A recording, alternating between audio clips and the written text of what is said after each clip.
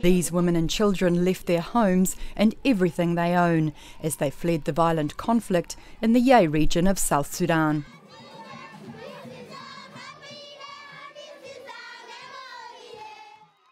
They have sought sanctuary with other displaced families in temporary settlements, in the relative safety of the town itself.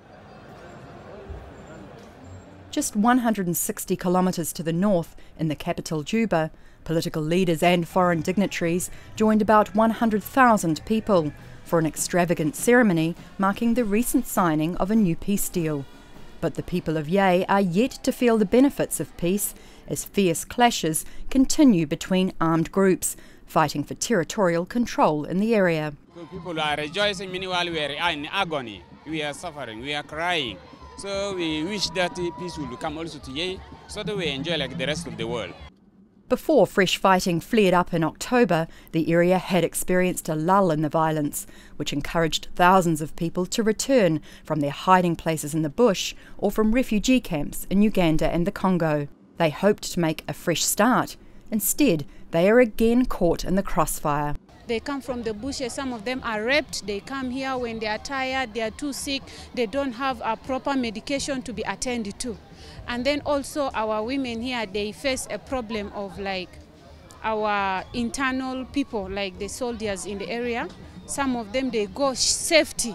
They go and they steal the little that they have in their houses. So they steal them or they beat them up. Some of them, they kill their children. They really feel a lot of pain. More than 1,000 of those affected gathered to share their stories with the head of the United Nations mission in South Sudan. The mission has established a new base in Yei to provide a protective presence and help build peace. The peace celebrations it was a wonderful day, it was a great day, but there are places in the country where the war goes on, and in and around Yei, where there are multiple factions fighting each other, the fighting is going on. And what we've got to be able to do is to try and create a presence and a stability down there that will enable people to get back and onto their homes. The impact of the war, as well as bad weather, is taking a huge toll. About 20% of all South Sudan's food supply used to come from this region, but the insecurity and heavy rains have destroyed crops and roads, contributing to a grim economic situation for a region that was once flourishing.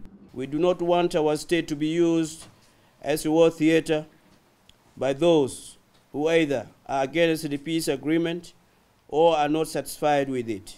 Our people have suffered enough, and their plight should end, and soonest. For the people of Yei, signing a peace deal is easy. They want to see concrete action so that the next generation can look forward to a more peaceful and prosperous future.